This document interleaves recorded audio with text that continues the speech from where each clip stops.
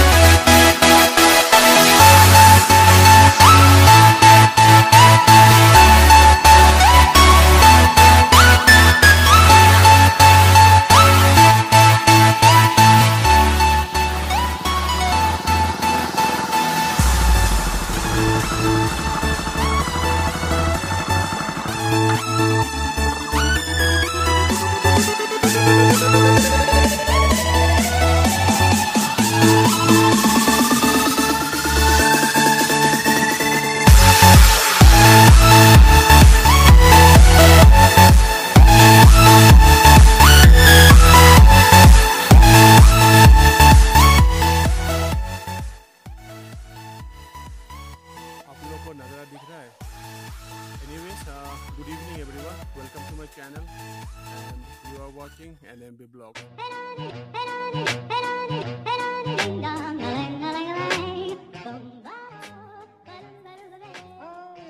आज का जो ब्लॉग है कोशिश कर रहा हूँ कि थोड़ा अलग बनाऊँ because after my Sikkim I hope you guys have watched my video. अगर नहीं देखा है तो मैंने अपना आई बटन में डाल दिया है. Please don't forget to check out those videos. Yet one more video yet to come. तो एडिटिंग का काम चल रहा है. So today's vlog जो है I'm gonna share because जो मेरा जो बाइक है NS200 so उसके ऊपर अभी रिसेंट के कुछ दिन में I have got so many complaints. I have to say indirectly it's complaints like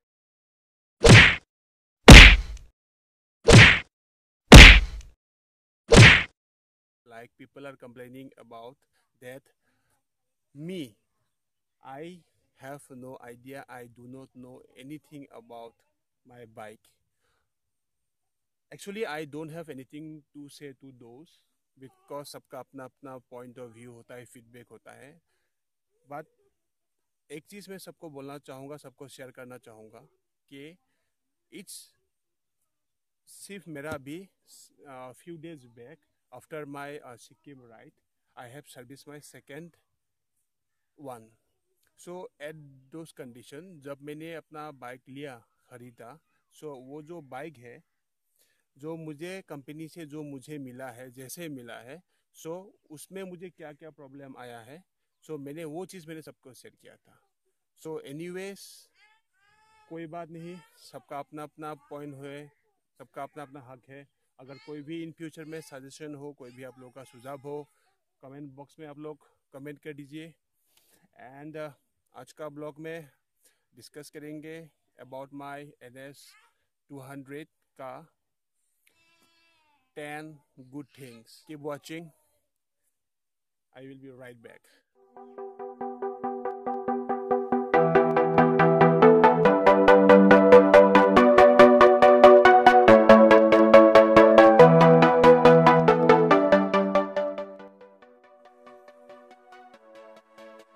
जो पहला चीज़ मुझे NS200 का बहुत पसंद है ये है इसका जो राइडर जो कंफर्ट जो सीट है दैट इज़ वेरी कंफर्ट. आप बिना रुके 100 and 150 किलोमीटर आप नॉन स्टॉप बैठ के आप राइड कर सकते हैं. जो मैंने रिसेंट अपना राइड पे मैंने किया है Guwahati to Gangtok that is 600 kilometre. And the second thing I love most is that the riding and the rider position that is very good, great and effective. आपको कभी आपका जो हार्ट है इस पर कभी कोई प्रेशर नहीं आएगा, कोई आपको दर्द फील नहीं होगा. Third point is that the seat is big enough rider and pillion both can sit very nicely, comfy, without any problem.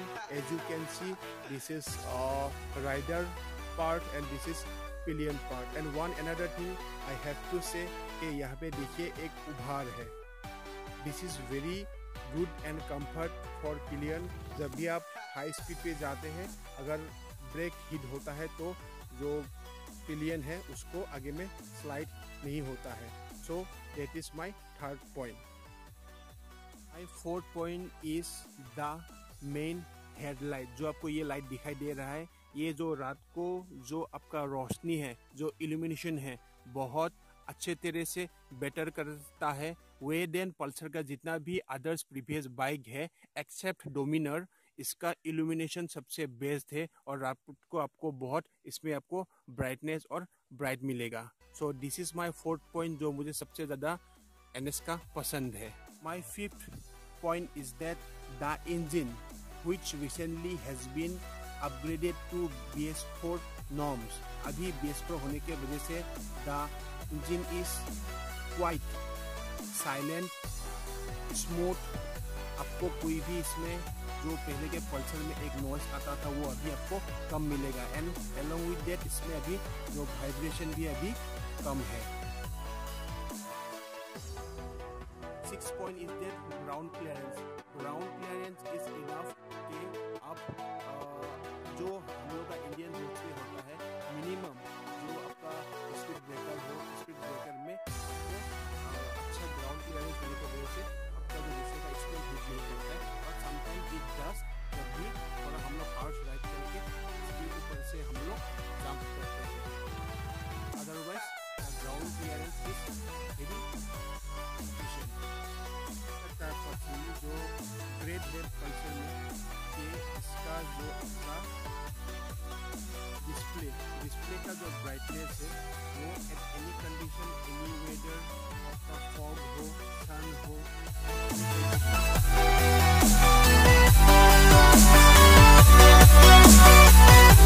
दिखाई नहीं देता है लाइक अदर्स बाइक में मुझे मिला है. क्योंकि I have ridden almost each and every kind of bike from Hero Honda Splendor to high end bikes, जो मैं आने वाले वीडियो में आप लोगों के साथ में डिस्कस और मेंशन करूंगा. सो मुझे पल्सर का सबसे मुझे ये पसंद है. नेक्स्ट जो चीज़ मुझे बहुत पसंद है ये है इसका रेयर सस्पेंशन. रेयर सस्पेंशन भी बहुत ही कंफर्टेबल है और जो पीछे का जो सस्पेंशन थोड़ा स्टीफर साइड में है. फिर भी ये जब भी आप बोट पिलियन हो या आप सोलो हो, सो इसका जो आपका वेट बहुत अच्छी तरह से आपका मैनेज करके कोई भी बम्प हो, कोई भी अगर गड्ढा हो, रास्ता खराब हो, उसमें भी ये आपका जो गाड़ी का जो आपका बैलेंस अच्छी तरह से मेंटेन करके ये आपको कंफर्ट देता है. इस फ्रंट साइड सस्पेंशन ये भी like rare, it is also works very good and well. This is non USD suspension, but this is also works very well. So I have to say big thumbs up. One another point, gear shifting is also very smooth. आप इसमें without any problem आप gear shift कर सकते हो. And the another side is that the braking both front and rear both works very well. My another point is fuel efficiency. Lots of viewer ask me about it's mileage. सो मैं कहूँगा पहले initially तो मेरा जो mileage था वो बहुत कम था, वो बिलो 30 था. बट आफ्टर सेकेंड सर्विस मुझे अभी मिल रहा है इनसाइड सिटी, क्योंकि बहुत ट्रैफिक जैम होता है तो वहाँ पे मुझे फ़िलहाल अभी मिल रहा है 35. On highway I am getting 40. Average में 40 बोल रहा हूँ क्योंकि उसमें भी होता है कुछ. सो 40 is minimum mileage I'm getting on highway.